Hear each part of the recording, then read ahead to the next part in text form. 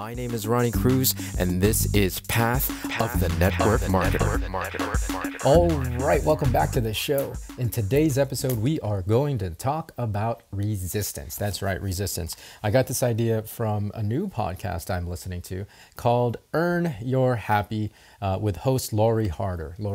This is episode 968 of Earn Your Happy from November 8th. I mean, golly, 968 episodes. I mean, she's got well more than that now at this point, but that's incredible. Kudos to Lori and what she's put together with this show. Go check it out when you can. Now, resistance in our conversation, I thought was a pertinent topic because yesterday we talked about, email lists and new tactics and strategies, therefore new skill sets that you have to learn and develop within yourself in order to move into this next era of network marketing, right? This era of online marketing. Understand that resistance is a normal part of any journey, any growth journey, right? Whether you're, have goals to become more fit and more healthy, whether it's, to improve your finances, whether it's a business goal, whether it's personal development, any journey that has a specific goal at the end of it requires resistance points through the course of that journey, because it's those resistances that helps develop you, right? That makes you stronger so that you can actually take that journey all the way to the finish line.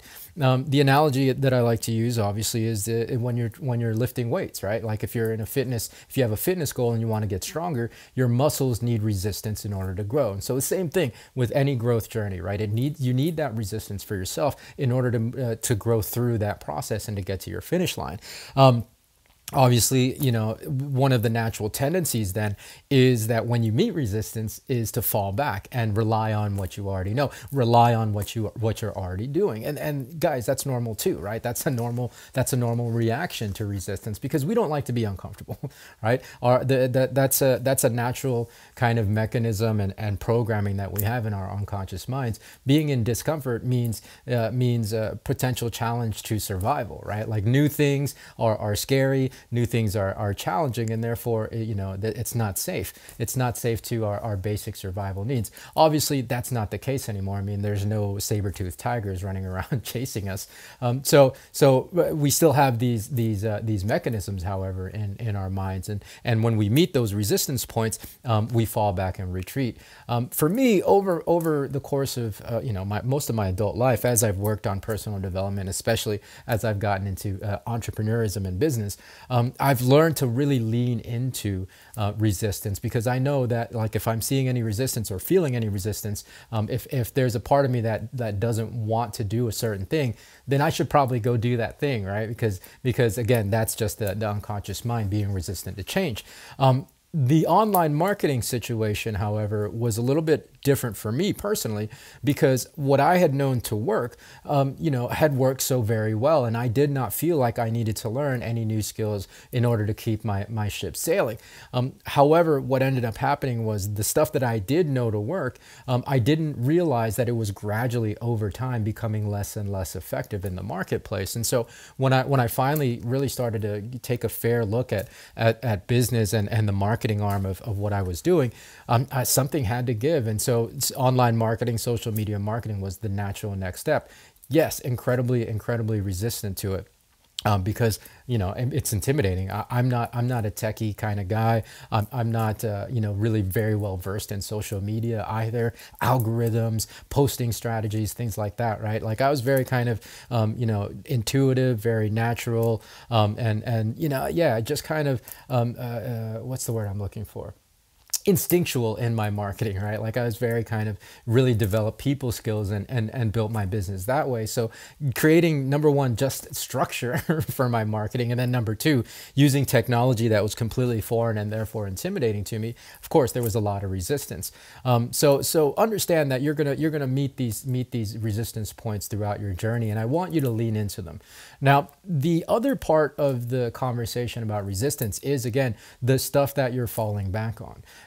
We can get so very, very busy, and there's lots to do on our to-do list, and we can feel very, very productive in any given day if we're checking off these things in our to-do list. Like I'm the same way.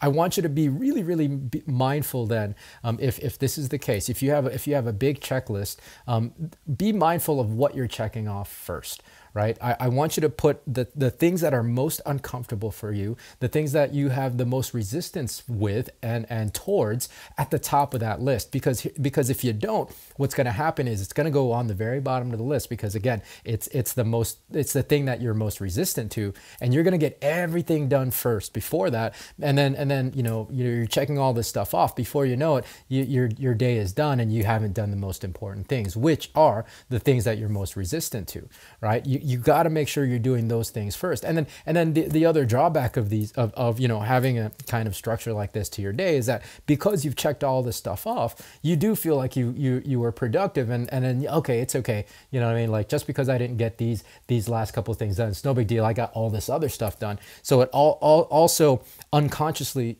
justifies you not taking care of the most important things on your list. So move those big things that you're scared of to the top of your to-do list every day. So that way you can start really making forward progress, as opposed to just feeling productive. All right. So that's my message for today. Hope that makes sense. If you haven't yet joined us on our group page on Facebook, remember it's facebook.com/groups/path of the network marketer. A great community to be a part of. Get your questions answered, lean on for support, and of course, directly connect and communicate with me. So that's it for today. We'll catch you tomorrow with a fresh new episode. Until then, be well, be safe.